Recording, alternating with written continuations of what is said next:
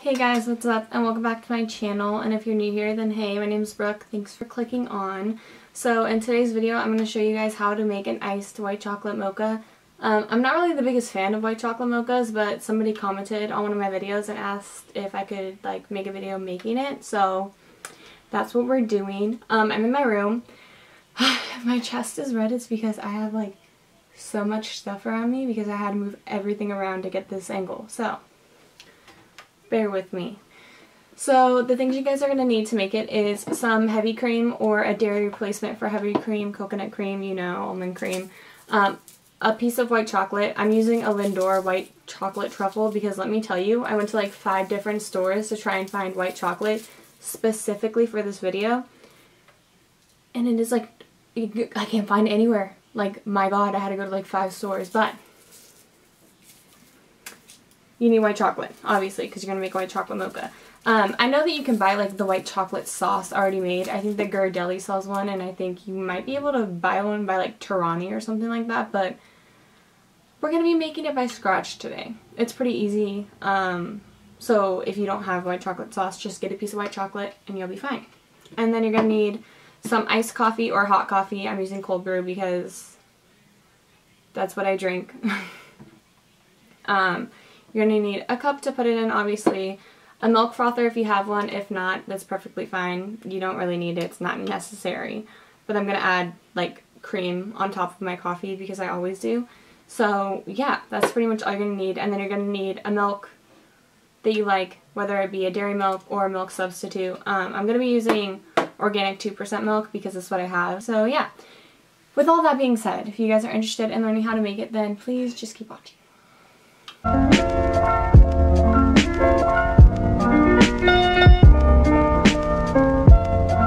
Okay, so first things first is in this cup right here I have milk. I'm going to actually go warm it up in the microwave, but you're going to need to warm 2 or 3 tablespoons of milk, whether it be your almond milk, your dairy milk, whatever kind of milk you're using. Yeah, you're going to warm it up because you're going to put the chocolate into the milk and stir it to melt it because I've tried making something like this before, and the white chocolate, if you just melt the chocolate and then mix it in with cold coffee, it's not going to work. It's just going to, I even poured it on the sides of a cup before and it just sticks there. You can't mix it in because it turns solid because it gets cold from the ice. So, long story short, get some warm milk for your chocolate. I'm going to do that, and I'm also going to grab my ice because it's in the kitchen. I don't want it to melt.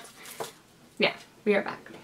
So I warmed up my milk and I'm back now. So I'm going to zoom in.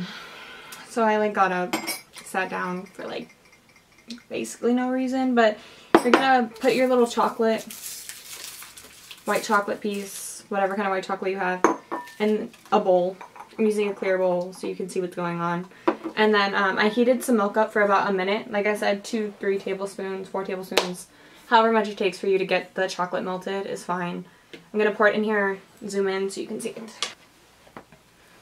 Okay, so you have the white chocolate ball, and I'm going to pour the milk in there. Just go ahead and mix this around. It's kind of like a hot chocolate bomb. You guys been seeing those videos?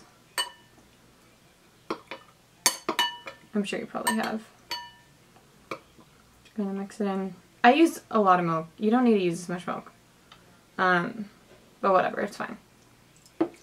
So you can see the chocolate's pretty much melted. I'm going to pour this into another pitcher just so it can cool off because I'm going to be making mine iced, and this milk is hot. And I know that it will definitely be melting the ice if I put it in there, so I'm just going to pour it into another pitcher and set it aside and let it cool off for a little bit. In the meantime, what you can do is you can make your cream for the top. Like I said, this step is optional. I just really like the cream. It's really good. Just gonna pour a little bit in there. Probably I'd say 3 tablespoons. But 3 actual tablespoons. Not 3 tablespoons when I put half a cup of milk in there. Not literally. You know what I'm saying? You get it? You get it. Okay. I'm gonna actually add some maple syrup in here because I want it sweeter. And I'm making a white chocolate mocha, okay? Nobody on a diet if you're watching this video. So, give me a second. I'm going to add some maple into the heavy cream. If you don't want it sweeter, just don't do this. You don't have to. It's totally optional. Maple to taste.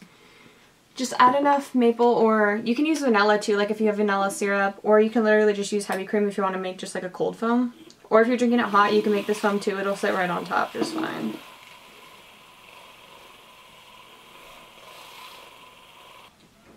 So now you have your foam for the top. You can just set that aside. You're going to grab your cup. And you're just going to pour your ice into your cup. So after that, you're going to take your cold brew, and if you're not making this iced, you can do it hot too, and just pour your hot coffee in there into a cup.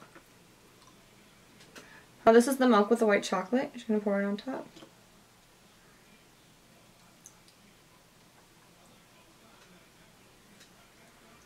Okay. And now the cream foam.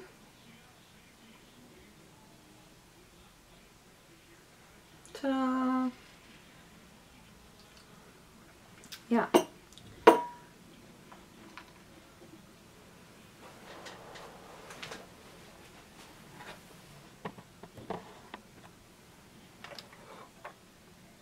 I filled this to the brim because, oops. That's good. Like I said, I'm not really into white chocolate, but it does taste really good.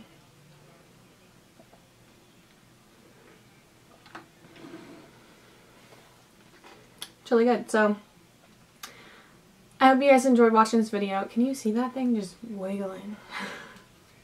No, but thank you to everybody that has subscribed to my channel. I truly appreciate it. I have over like 300 subscribers now, which is like not a lot to a lot of people, but to me that's crazy. That's so much to me. I'm like so shook that 300 people are interested in seeing what I have to say. I'm like, wow, thank you. But I hope you guys enjoyed this video, and make sure you give this coffee a try, and I hope the person that wanted to see this video watches it, and if you do, let me know if you try it, and if it worked for you, and if it helped you at all.